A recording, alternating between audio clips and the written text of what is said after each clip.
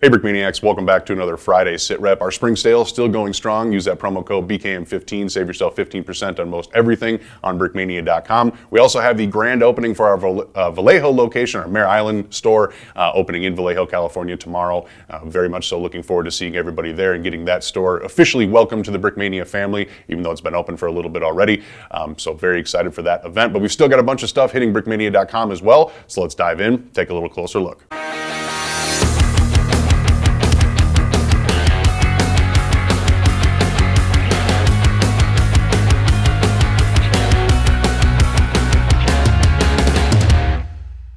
All right, let's kick things off with our Spotlight pre-order. This is the Apollo 11 command module designed by Austin and Amanda. Guys, you've really taken it to the space race as of late, and now the month is getting ready for more pre-orders. Tell me a little bit more about this build.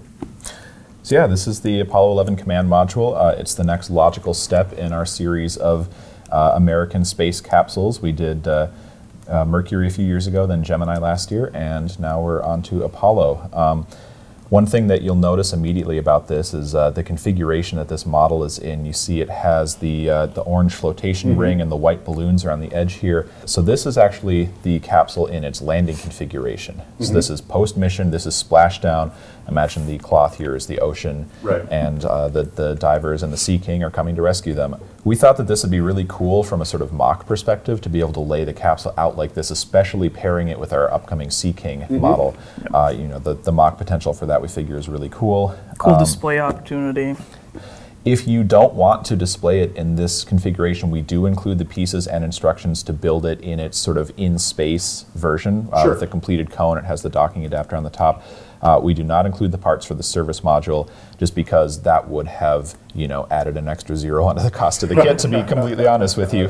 1/35th scale space is something you really have to approach with a delicate touch with what you're actually going to build, or you can really get outrageous fast. You're not lying. That is for sure. I have seen people who have built the entire Saturn V rocket in 1/35th scale, and it's 12 feet tall. It's That's awesome, though. Yeah, as cool as that would be as a Brickmania kit. Maybe a mock. Yeah. There's a couple very well-known builders who build nothing but space, and there's you can see her at every single show. I can't think of the name off the top of my head, but yeah, she does a lot of different scales to help like regulate that. Yeah, sure, cool. Yeah, I guess I can talk about some history behind this, and then maybe you want to talk about the build a little bit. So yeah, this is the Apollo Command Module Block 2. A bit of history, the origin of this, why it's called Block 2 and all of that. NASA was already planning to go to the moon before JFK ever gave his speech. They were like, hey, this would be a cool project, let's just start working on it. He gave his speech, that riled up the country, they started diverting a lot more resources to it, but they were already working on this long in advance. And they were working on a model that was called direct ascent. Basically, a really big rocket launches a really big capsule, it flies straight to the moon, the whole thing lands on the moon, they get off to the thing, the whole thing flies back up, goes back to Earth.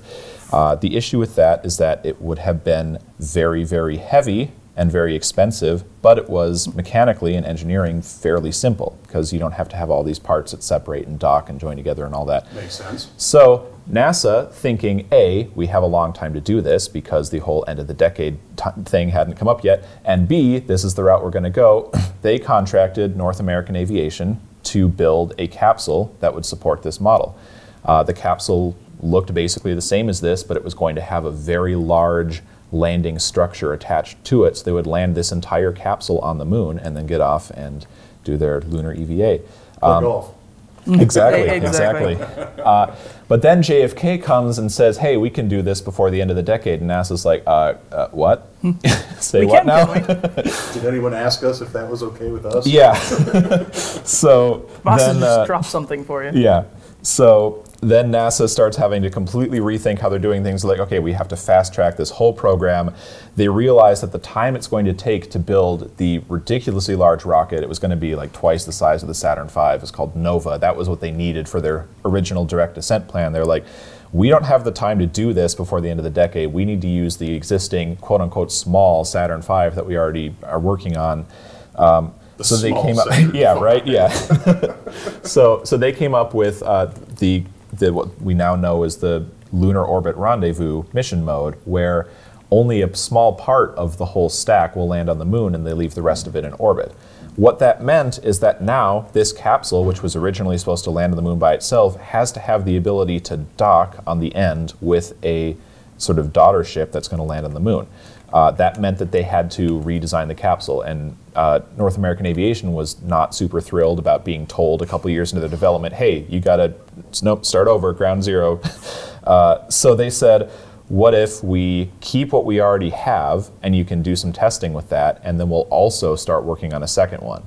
And they said, yeah, no, that works. So they made the Block 1 version, and they did some testing with that, and unfortunately, that led to the fatal Apollo 1 fire accident, because the Block 1 version, it wasn't designed to dock. The other issue is that the door was not ever designed to be opened in space. So the door was actually pressure sealed. So as the pressure in the capsule built up, the door was sealed against it. It was sealed closed. There was no way to open it, and that's why the astronauts couldn't get out after the Apollo 1 fire. Wow. After that, they did some major changes to Block 2. They already wanted a door that was able to open in space, because if they needed to do any maintenance on the lunar lander or anything, they needed to be able to open that. But that led to the much improved, much safer Block 2 version. They fixed a lot of issues after the fire. They fixed a lot of electrical issues. They redesigned the door. They added the ability to dock to the lunar lander, and yeah, that's how we ended up with this capsule here. And yeah, North American Aviation is an interesting company. They're actually the company that designed the P-51 Mustang. They built the X-15 rocket plane. So they have a lot of interesting history, and they are now a part of Boeing. And Boeing is still continuing to design space capsules to this day with their Starliner capsule, if that ever flies. Wow, that is an impressive breakdown. Thank you for doing that. That was really, really cool to know a little bit more behind the history of this model. Let's talk a little bit, though, about the play features as well, and then whatever potential printing we've got around the corner. Yeah. Yeah, there's a lot of printing that will be coming. We'll have the door will be printed. The SLAM has developed some awesome window pieces that will be printed on there. Ports and thrusters and all kinds of stuff. Yeah, it's going to be awesome. There'll be a nice 2-panel interior with all the cool buttons and gadgets. SLAM has put together a really, really awesome UV printed control panel for the inside. If you've ever seen the movie Apollo 13 or the documentary Apollo 11, you'll recognize a lot of the very iconic analog dials. And he did a great job. Yeah, he's actually, it's got a little mission clock on there, and he has the time on the mission clock set to the moment that they actually splash down in the sea. So if you have it built in this configuration, you'll know that the clock inside is showing the right time. That's really, really cool. Wow. And he's UV printing the seats with some really cool details of the sort of canvas straps that they have in there. And it's going to come with 3 minifigures as well, which all fit inside. Yes, they do all fit inside. Side by side. You'll get Armstrong and Aldrin and Collins all in here. I was almost afraid to ask, because it's one more than the Gemini, but that is so awesome to hear that they fit inside. So if you look here, this is the main hatch. It does open. It does open outwards. And I don't know if you can see that in there, but there are 3 minifigures, and these 3 minifigures are actually wearing the spacesuit. These are the Apollo astronaut figures that we sell separately. These are not the 3 figures that will be coming with them. If you've ever seen the famous photo of all 3 Apollo 11 astronauts standing next to the sort of model of the moon in their blue jumpsuits, that will be the figures that will come with them. Oh, very cool. The inside of this capsule is what was known as a shirt sleeves environment, which meant that it was designed to be comfortable and safe enough to just wear normal clothing. So they had just these sort of jumpsuit style flight suits that they would wear. That also means now that we will get faces for Armstrong, Collins, and Aldrin, and hair pieces and all that. So that's spoken like somebody who's looking forward to collecting their own piece of work. So yeah, that'll be Austin cool. doesn't collect them. What are you talking No, about? nonsense. Otherwise, if you want them to be in their EVA suits, if you have 3 of the lunar astronauts, you can put those in there as well. Which we are restocking. Yes, At we some are. point, We are yes. bringing those back. Yeah, when we figure out the schedule, whatever that means. Right, it's a true story. Very, very cool. Anything else we want to go over play function-wise? I should point out quickly what these big balloons here are for, because you always see these balloons in photographs of it. These are actually emergency measures in case the capsule happens to land upside down in the ocean. So there was an electric air compressor that would fill these full of air, and then the idea is that that would float it upright to the top. And this ring was not actually a part of the capsule. This was deployed by the divers, the rescue divers. Frogmen. Oh. Yep, the frogmen. So they would drop out of the Sea King helicopter and they would drop this package down in the water with them And there's because the capsule was rings. perfectly watertight and perfectly seaworthy. The reason for the flotation ring is so that once they opened the door, if it was high seas, if water got in, it wouldn't sink the capsule. That actually almost happened in one of the Mercury missions, which Oh, is wow. why they started doing these rings in the first place. But yeah, that's why we have the There's a lot of iconic balloons in the videos collar here. of the frogmen jumping in and then starting to attach the ring around. It's very interesting. Yeah. What an absolutely cool piece of history, and like you guys were saying, very excited to see what people do Mach-wise with this. Yeah, because definitely. There's a lot of potential here. Now available on pre-order on brickmania.com. Amanda, Austin, thank you very much for checking in. Thank you. All right, moving on, we got another pre-order. This is yet another project with the Patton Museum. This is specifically his M3 Stuart from the Desert Training Center, designed by Mary Wilson. So she's here to talk a little bit more about this build. I'm assuming there's a lot of similarities between the previous Stuart that you did, but this one kind of has a cool angle to it with being, you know, the general's training tank. Yeah, for sure. So, okay, so the last Stuart I did was an M5. So, and then the previous one before that was an M3 like this one. So Okay. that one had kind of the cool like striped camo on it. That was the British honey? version. Yeah. Yep, the honey. So General Patton's, again, is one of those, so the M3 had a few different versions where it had like a rounded turret at some point, but this is one of the earlier versions. So the turret is like all angular. So we And got- taller, it looks like a little bit too. yeah, a little. So the hatch is raised on top for this one. Okay. So I used those nice like angled 2x2 bricks, so we could get those in there. And I just want to point out right away that I wish we had the printing on it, but this printing is going to be so cool because there are stripes around along the back sides, and then these front slopes, and there's stars on the side. And so you can see that there's like a little bit of it is brick built, just so, I mean, we can make the most of it. Yeah, right. But it's like a plate with thickness of another white stripe that goes all the way around. Oh, so very like, cool. it looks a little bit incomplete right now. That's because like the printing really like fleshes it out, and it's gonna look so good. That's kind of unique to get some of those markings on a tank because Yeah, not for necessarily combat markings. Yeah, That's yeah, cool. and it's kind of, I mean, it's kind of iconic. Like General Patton has quite a few images of him standing out front with like the binoculars, or like what he was looking through like a telescope thing too. Like he's just like posing in front of it. And it's He's a like, showman, that's for yeah, sure. right. And so like we have all these great images of it, so we tried to get as many of those markings as we can on there. Very cool. The turret especially like stands out in this design, and then he also has a few of his own like flourishes on it, I guess, in addition. So there's 2 flags out front. Both are different. One is just his like the general stars. So I think he's only a 2-star general At this time? At this point. Okay. So it's on this flag here, and then also we're printing them raised on this little placard. Oh, very so cool. A little he texture has this, printing, yeah. Yeah, he has this plate on. Ugh.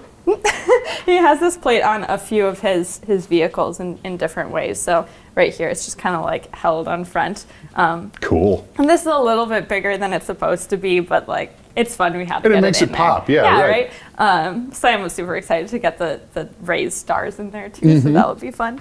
Yeah. Okay. So other than the printing, it has, you know, like tank treads move.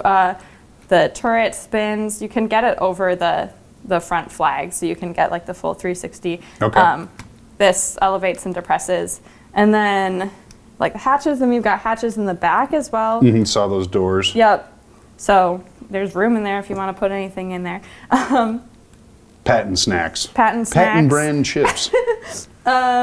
And then yeah, we've got it loaded up in the back with some extra, like a shovel and an axe and whatnot.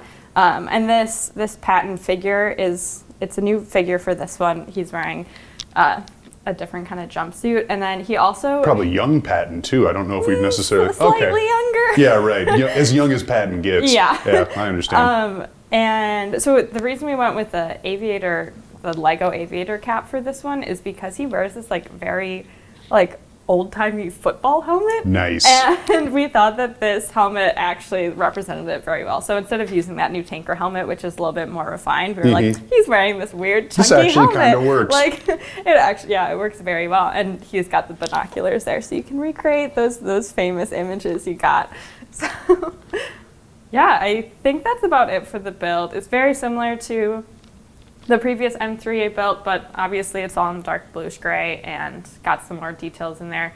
Had to change a few things up because just of like piece availability and like the different colors, but I'm very happy with how it all turned out. So yeah, definitely one where we're excited to see the finished product, and another must-have for Patton collectors and a cool initiative with the Patton Museum. Again, Mary Wilson, thank you very much for checking in. This is now available on brickmania.com. All right, moving on to our new releases, we have the L118 light gun designed by George Hicks. Nate, our project manager, tell us a little bit more about this build. This is a British artillery piece used by the British in the late Cold War, and as well as the Falklands in 1982. It's got a typical, sort of a woodland camo scheme, actually. It's cool looking. It is cool looking. Like typically, the British just used dark green and black, but I kind of like the inclusion of the brown just to help it stand out a bit. Yeah, absolutely. Plus, it kind of matches some of the other stuff going on. Yep. You can remove the legs to have it properly Deployed. deployed. Yep. Yeah, nice. I like that muzzle brake too. Is that 3D printed? Oh yeah, no, that's a brand new muzzle brake exclusive to this that Austin and Amanda printed. I'm kind of sad that I haven't really seen this muzzle brake on anything else because it's a solid looking muzzle brake. Yeah, it's really cool, especially for the size. Usually you see those in their I could big. see this being on like a modified Sheridan or something. It's a nice looking barrel. Yeah, it's definitely very clean looking. Yeah, it rotates up and down. You can tow it to the back of the LR101 or another truck we're coming out with later this month. Nice, okay, cool. Actually, I don't know if that truck can hold the weight of this, but we'll find out. Lego-wise, you could. If you wanted Lego-wise, to. yes. your IRL, own that's thing. debatable. We got little cylinders on the side. Those look nice. I think that was an addition I actually came up with Oh, to nice. make for a cheaper piece. I could be wrong, because it's been a while since I worked on this because I got a bunch of other stuff for June lined up working on. That does happen around here, doesn't it? Yeah, a lot of stuff like it's like, hey, we're gonna do like hypothetically a Korean War month, but that's like 6 weeks down the line or 6 weeks ago, and I'm already working on stuff for like September right now. So I was like, wait, what? I did this? Oh yes, I did. That's kind of how it is for a lot of the stuff for the Falklands. Coming back and remembering the projects. Yeah, especially Yep. these new releases when it is in a pre-order. So I Yeah. understand. Oh yeah, this is just straight up a new release, isn't it? Yes, it is. Buy it preferably It is now. available now. Absolutely. Any printing? I don't think it comes with a minifigure, right? No minifig and no printing either. I mean, So I the guess 3D the instructions have printing on them, so technically all kits have printing. There you go. Loophole. But yeah, that's about it. Just a simple howitzer mini kit, no minifig. It spins. And there you have it, available now at brickmania.com. Nate, thanks for checking in. All right, taking a look at this week's standalone minifigure, the Argentine Infantry, designed by Landon. Kind of a theme, obviously, continuing with the Commando here, and obviously the theme is Falklands War, so tell me a little bit more about this minifig. Right on. Yes, this is the Argentine Infantry. Very similar to the previous Argentine Commandos. That was kind of something I noticed that you would see a lot of variety of gear within the Commandos, but you also would see some of the rank and file equipment as well. That gray jacket I kept seeing over and over in both the Commandos and with just the regular infantry. So I thought that'd be nice to just have both of them in here. And this also allowed us to produce a lot more variety in the minifigures themselves. You know, it's like I would love to get to everything and make a completely from the ground up unique minifigure, but it's nice when we get to get some variety in sort of a short month, right? Well, and they look good standing next to each Yeah. other. You know what I mean? That's kind of the cool part of it too. Is Right. It really completes that crew feel. So maybe next time Falklands War Month rolls around, we can upgrade Yeah, we'll explore the entire lineup here down the road. Who knows? For the infantry, one of the iconic things. This is like a special request from Dan. It's like, oh, you got to make the guy with the goggles on his helmet. Okay, I was wondering why that was called out so specifically. Yeah, and interesting. you'll see these pictures. Like all of these guys just lined up taking a picture with all their goggles on, and it's just something that stood out, I guess. So we hit that with a little layer of gloss as well, so that picks up the light very nicely. And that's on top of, we just use like a Mitchell pattern helmet. Yeah. I think they might have had their own kind of a woodland-based camouflage, but I wasn't exactly sure on what it was. And Close approximation. Yeah, it's a close camo that we had ready to go. So but overall, it's still just a cool helmet. I mean, if you wanted this, even to pick this up for a Vietnam minifigure, that would work perfectly for that as well. Yeah, the jacket again, that's an Israeli-made jacket in that kind of grayish, maybe a little bit of greenish tinge to it in real life, but we just opted for dark bluish gray here. Very close approximation. The iconic leather, I think it's Italian leather. Yeah, right. That green shine to it. Not positive on that, but the only other place I've ever seen that leather really before would be World War I Italian ammo pouches. So it's interesting to see that popping up here again. A simple loadout I got a new bayonet, little scabbard there on the side. Oh yeah, cool. And a canteen on the other side. I'm loving the really tall boots with the pants kind of just tucked in pretty cleanly. I love the jacket strings. Right up on the neck. That artwork is really, really clean for being so teeny. Yeah, and these, it's sort of such a simple uniform that you almost could use this. Like, it's got specific gear, but it's fairly simple. You could almost use this for other minifigures as well. If you put like a Brick Arms plate carrier over this, you have like a completely different. That could be a ton of different countries. So, that's cool. This thing's kind of ready for customization. That's that, man. Oh, what is it on his face? Amanda jumped in, MN Art Girl, and she did a nice. She's got funny faces that. I think she does a good job catching the character of people. So, I don't know if she based this off of a specific person, but she does a good job at producing face artwork. So sometimes I'll loop her in and get her to make a few faces for me. Can't do it all solo, man. That's awesome. Use those tools at your disposal. There you have it. This week's standalone minifigure now available on brickmania.com. You got anything else you want to go over? No, I don't got anything. Okay, fair enough. Thanks for checking in. Thank you. All right, so that'll just about do it for a Friday sit rep. Very much so looking forward to meeting everybody at the Vallejo grand opening tomorrow. Otherwise, thank you very much for watching.